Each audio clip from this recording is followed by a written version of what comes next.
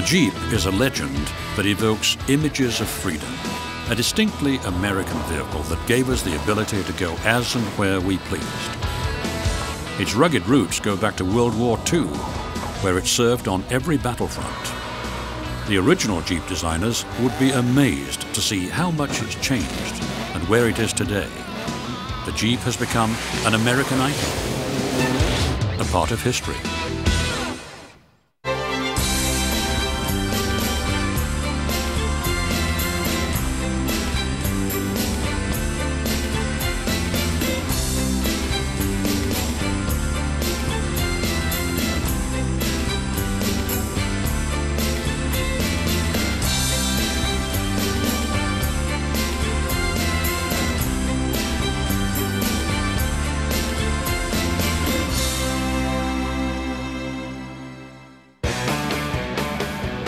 Every Jeep is designed to be off-road capable.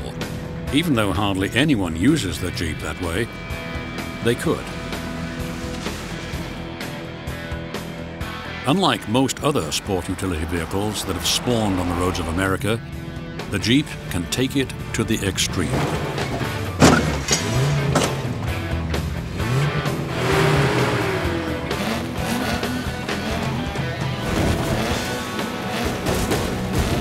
It can also navigate the path to the grocery store, office, or mall. Being at home on any road is part of Jeep's heritage. The military started a search for an off-road vehicle to replace the horse just after World War I. Though the quest had trouble getting funded without the pressure of a looming war. The Army experimented with different vehicles. Light-duty 4x4s became popular trucks for military use. There was stiff competition to win government contracts. GM, Ford, and Dodge offered competing half-ton offerings. Dodge took the brass ring from its bigger competitors with its VC. The VC series was offered in command car, pickup, and carry-all body styles. VC trucks began a dynasty in military transport that lasted nearly 30 years. The VC was an adaptation of the civilian line of Dodge trucks.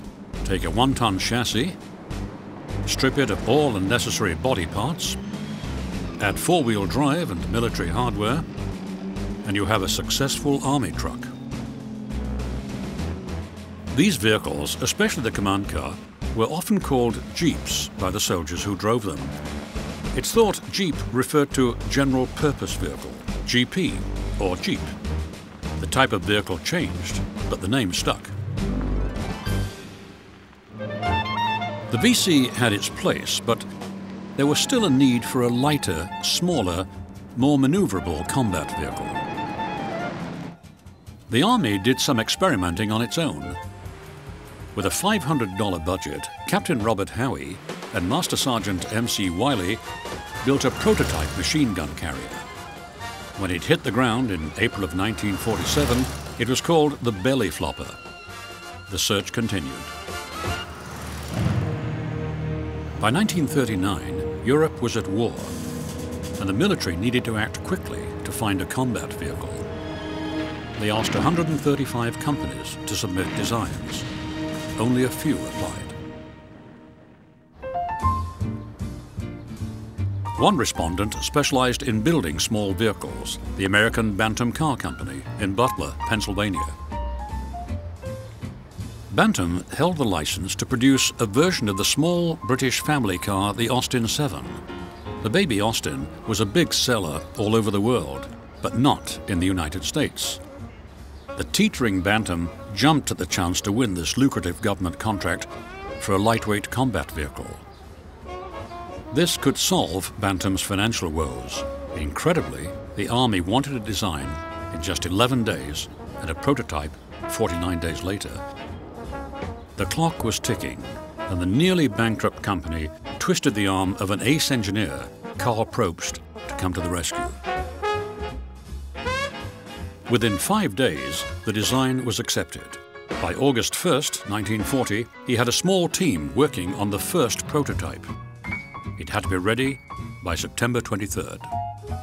They made it. Probst and plant manager Harold Christ set off in the prototype on the 250-mile drive to Camp Holabird, Maryland. And they were having so much fun, they put another 150 miles on the car while traipsing through the countryside. The Army testers put it through a rigorous exam. It had to be combat tough. The vehicle was a little overweight, but the Army revised the requirements, and the Bantam Blitz buggy was accepted. While the Army liked the Bantam, they had doubts about the company's ability to mass produce it. Ford and Willis Overland had also entered vehicles in the competition. These were companies with more capacity and better government connections than Bantam. Both Ford and Willis were awarded the contracts to build what would become known as the Jeep. The Bantam didn't lose out completely. It was asked to build trailers for the new buggy.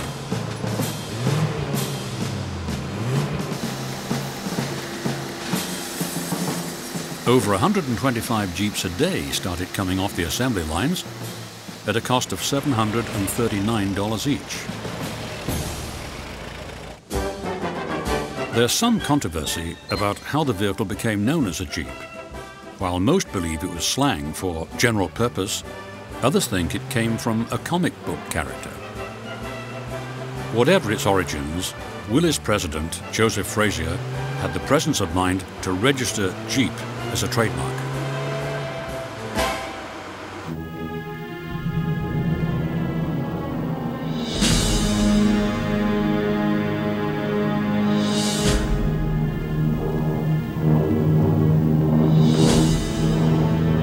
On December 7th, 1941, just 1 month after Jeep production began, the Japanese attacked Pearl Harbor. America declared war and started to mobilize. Soldiers were soon introduced to the Jeep.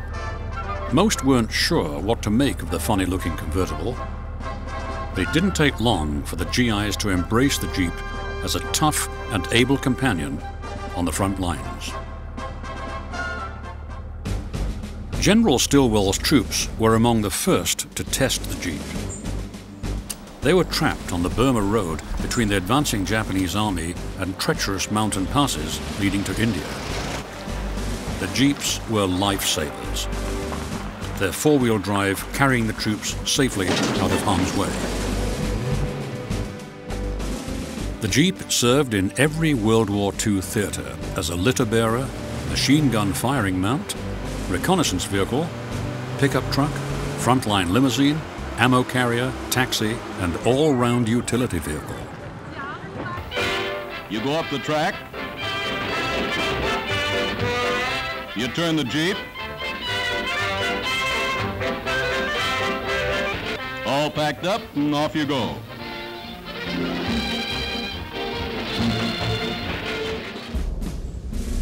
It intercepted fuel tankers destined for Rommel's armor forces in Egypt and helped to turn El Alamein into a decisive Allied victory.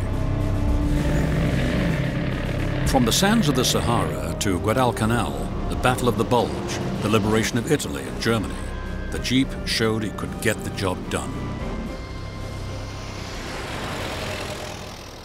High-ranking civilians rode in them when they came to see the troops. King George, Queen Elizabeth, and Franklin Roosevelt became fans when they visited the front.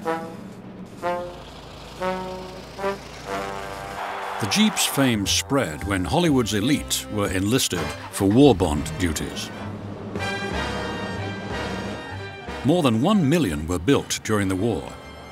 General Marshall called it the greatest contribution to modern warfare. After the war, Willis decided to build a civilian version. They called the new vehicle the CJ, or Civilian Jeep. Though similar to its combat cousin, it had some new features like powered windshield wipers, softer springs, and a choice of more colors than olive drab green.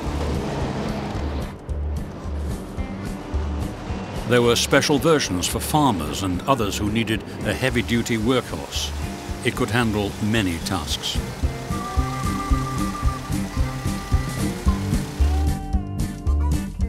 Willys broadened its range when it introduced an all-steel-bodied Jeep wagon. This ancestor of the modern SUV could haul 7 people. It was a bit sluggish with a top speed of only 65 miles per hour, but it set the stage for things to come. It was advertised as the common-sense car that leads a double life. In 1949, Willys beefed it up by adding 4-wheel drive and a 6-cylinder engine. This allowed it to go just about anywhere. People who wanted to explore the back roads or whose jobs took them off the highways liked the new wagons. However, the average buyer wanted more amenities. A few decades ahead of its time, the Jeep was still evolving into the ultimate recreational vehicle. For the time being, it was consigned to be a workhorse and delivery wagon. Instead of just using the Jeep name, Willys stamped its logo on these vehicles as part of its fight with Bantam. Bantam was in litigation over the origin of the Jeep trade name before the Federal Trade Commission. Willys finally won the right to use the Jeep name on its products and created a brand that had lasting value. Without a war to worry about, and with the economy booming, people were looking to have some fun. A young stylist, Brooks Stevens, had something for them: the Jeepster. This 2-door roadster had some upper-class pretensions. They called it a sport phaeton. While it was sporty, it wasn't really in the same league as the flashy cars of rich playboys from the 30s. Marketing chutzpah aside, Stevens had created a lovely and fun new vehicle. Unfortunately, not enough people were taken with the Jeepster at the time. Today, one in excellent condition can bring almost $20,000. Willys couldn't crack the suburban market, but it had a good feel for drivers needing rugged vehicles. It was a workhorse that appealed to anyone who needed to handle oversized tasks. Its reputation kept growing. The Jeep hadn't been completely snubbed by the urban elite.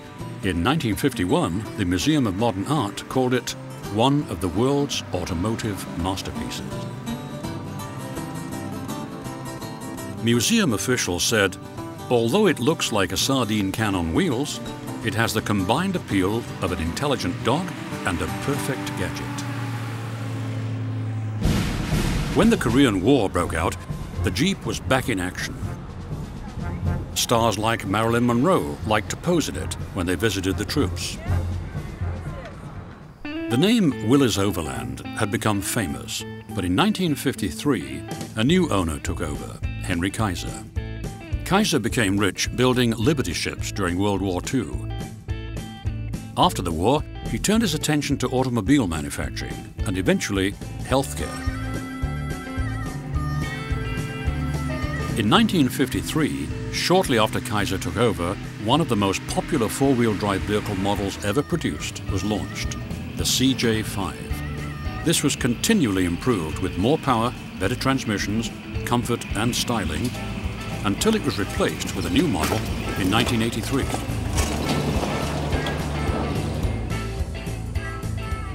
Kaiser poured money into research and engineering to broaden the reach of the 4-wheel drive market. He opened plants in 30 countries and sold Jeeps around the world. This growth set the stage for the 1960s boom in recreational off-roading. Americans were looking for ways to get out and explore the world. Families jumped onto the Jeep bandwagon and headed for the hills. Off-roading gave them a way to see things they'd never seen before. It was a chance to get back to nature and have fun. Kaiser had some ideas about how to serve these adventurers.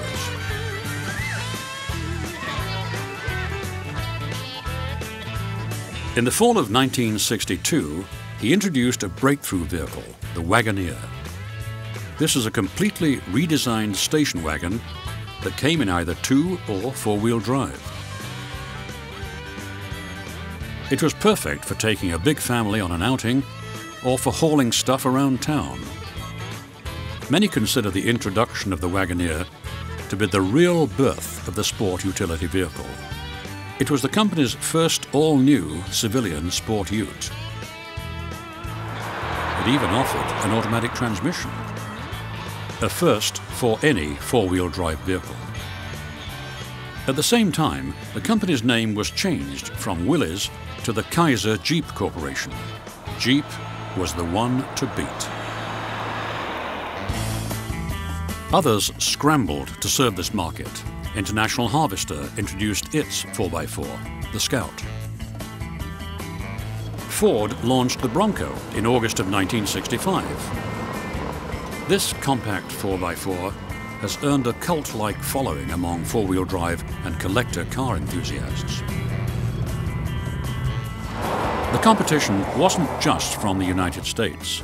Toyota's Land Cruiser was also transformed from a bare-bones backroads vehicle into a larger, more family-friendly competitor. In the 80s, when Land Rover arrived with its posh Range Rover, it was clear that luxury couldn't be ignored. These expensive alternatives sent a signal that the Jeep had to change. The Wagoneer was no longer the leader, but Kaiser didn't have the money to transform Jeep. In February of 1970, American Motors, builders of the Gremlin and Pacer, purchased the Kaiser Jeep Corporation with a combination of cash, stock, and notes totaling $70 million.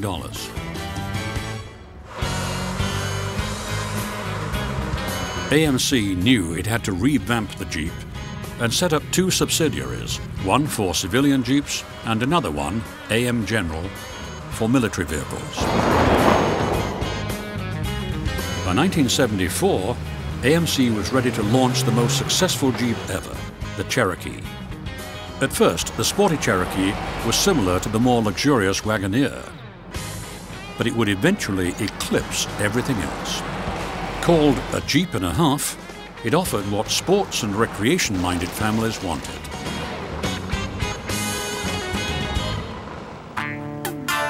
By the end of the decade, the company was again facing cash problems. To keep up with the competition, it needed to update the Cherokee and its other vehicles. AMC turned to the French company Renault for help.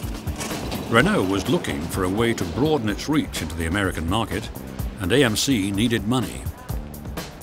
A cash injection from Renault enabled AMC to revamp the Jeep's aging Toledo, Ohio factory and start work on a new model.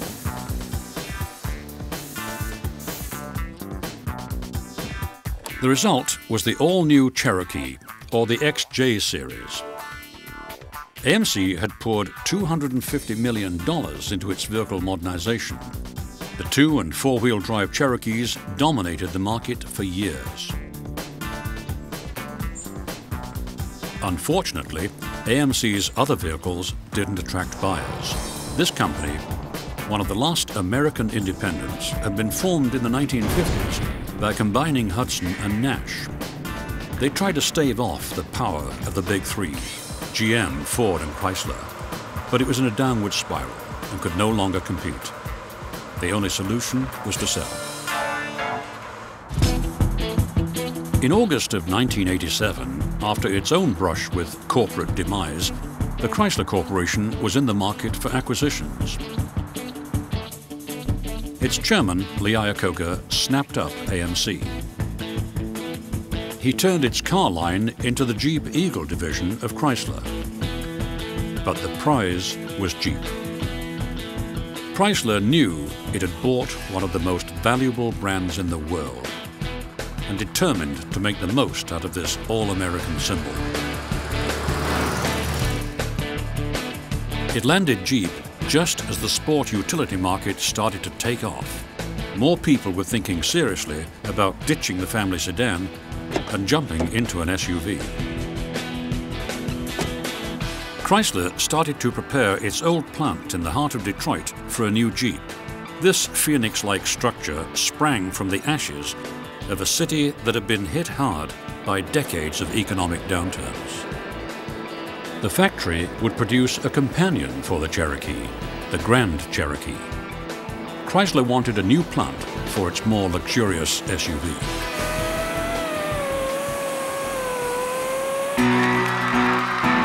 The birth of the Grand Cherokee in 1992 helped to change America's driving habits.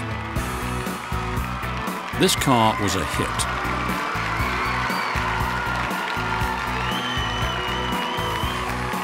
But the overall boom in SUVs generated a backlash. Some critics protested their poor gas mileage, and others pointed to safety concerns. Neophytes who bought these macho machines to tool around in didn't realize that most SUVs weren't designed to handle like passenger cars. The high center of gravity was ideal for fording streams and clearing boulders on a trail, but it could make high-speed cornering risky. These were not low-slung sports cars. Consumers needed to be educated about the differences. Some learned how to handle their vehicles by taking part in organized outings like the Jeep Jamborees.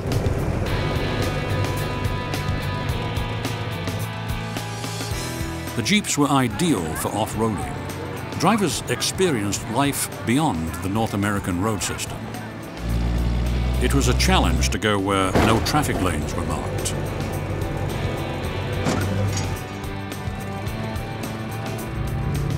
Rough uphill and downhill trails were all part of the fun. Getting back to nature took some skill, but to many it was worth it. Interest in off-roading created a need to educate owners about the potential harm they could do to the natural areas they wanted to see. Jeep sponsored programs like Tread Lightly to spread the word about driving responsibly and protecting the environment.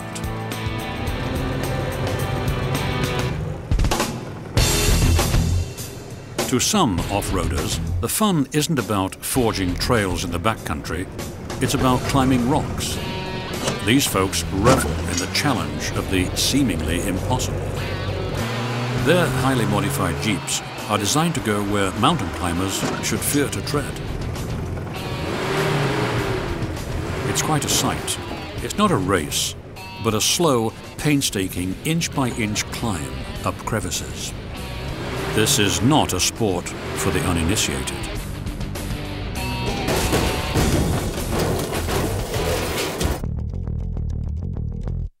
While the Jeep was forging trails in the suburbs and parklands of the United States, its former sibling, AM General, was building a new military vehicle. American Motors had sold AM General, and it was hard at work on a direct descendant of the military Jeep, the Humvee. Jeep made a break with the Army, but hasn't severed the connection to its patriotic roots. A new, smaller Jeep is called the Liberty. What the future will hold for Jeep is hard to say. The company says it will always be a vehicle that never wavers from its go-anywhere four-wheel drive heritage.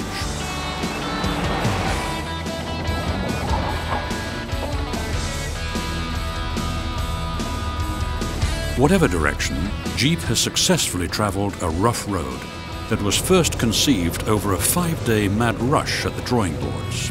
Hard to imagine, perhaps, that this crash effort could have produced something that's lasted for more than 60 years. In the process, the Jeep has truly become an American icon.